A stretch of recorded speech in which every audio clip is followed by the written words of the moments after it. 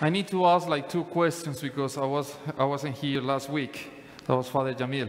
But just a question. What are you expecting from the church? What are you expecting from the church? Say something. What are you expecting from the church? I don't know.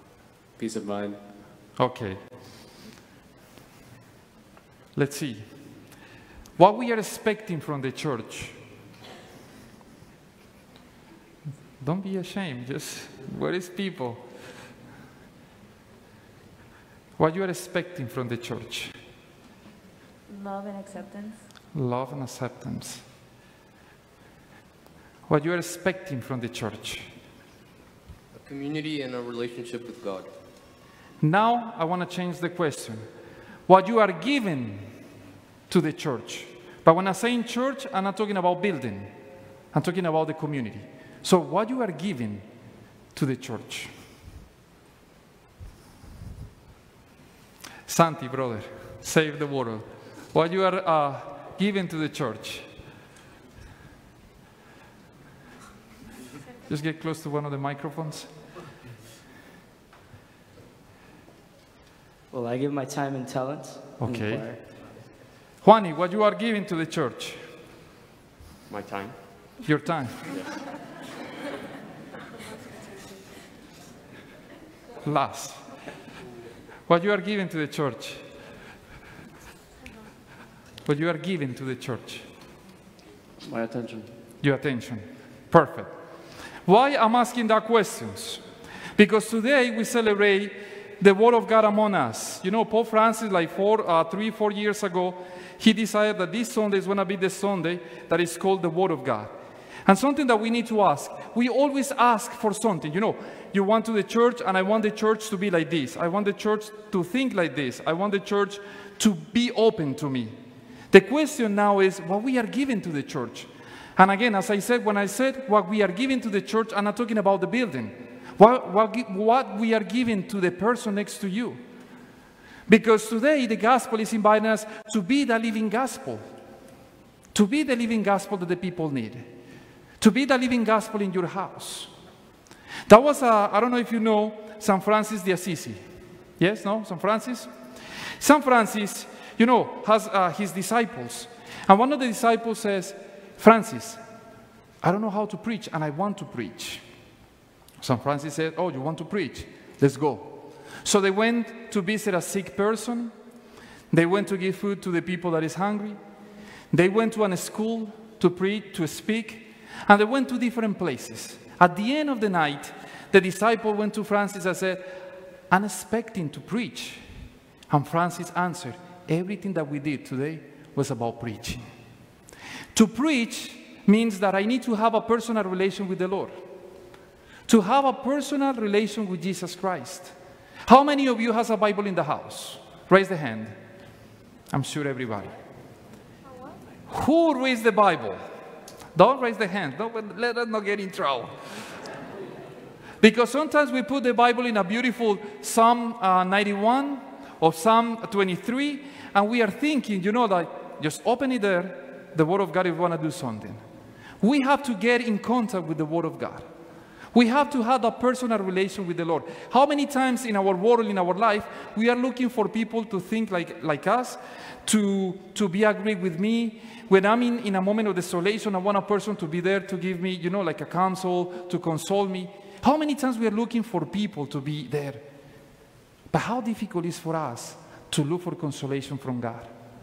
We always look for consolation from the world, from people, from friends, from your wife, boyfriend. But how difficult it is to sit and to listen to the Word of God, to be with the Lord, to listen to the Lord.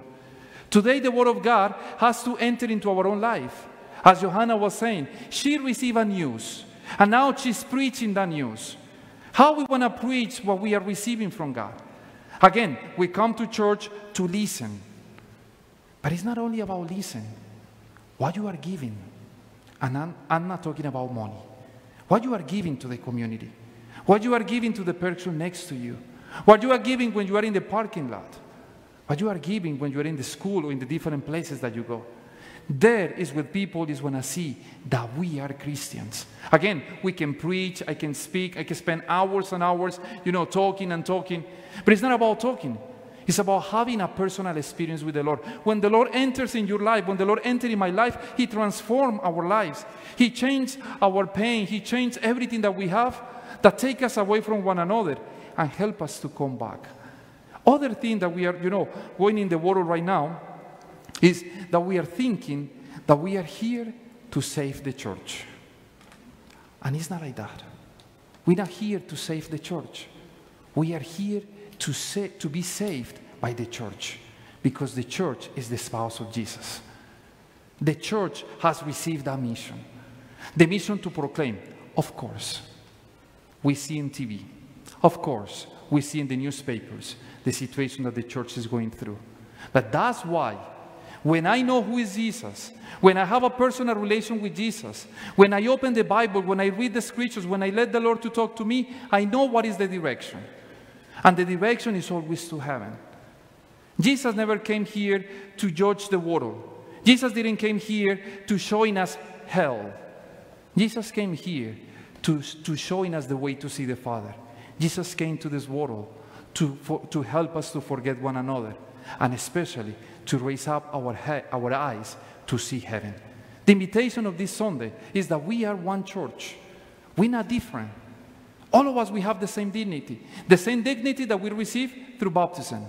But we are in the same boat because we are sinners. Or who here is not a sinner? So the same dignity that we receive in baptism, the same, as our humans, we have our sins, but we have something that is beyond sin. That is our trust in Jesus. That is our confidence in Jesus. But to have a confidence and to trust, we have to have love. So I always said, I always repeat the same phrase, and I always say the same thing. We have to get in love with Jesus if we want to let the people know that we are in love. How we know that you're in love? Because you put the hand until the girl here, like Jose. We show to the other, you go to the other people and say, hey, I'm in love. I want to show you my girlfriend. She's so nice, or he's so nice. Like Agustin, that he's in love. So we can see in the face when you are in love with a person. That's the same thing that we have to let the world know, that we are in love with Jesus. And it's not about pretending. It's not something that is forcing, that I have to force to be a Christian. When we are in love, people is going to see that we are in love with Him. So my invitation for all of you, let's get more in contact with the Word of God. Let's read more the Bible, and let us listen to the voice of God.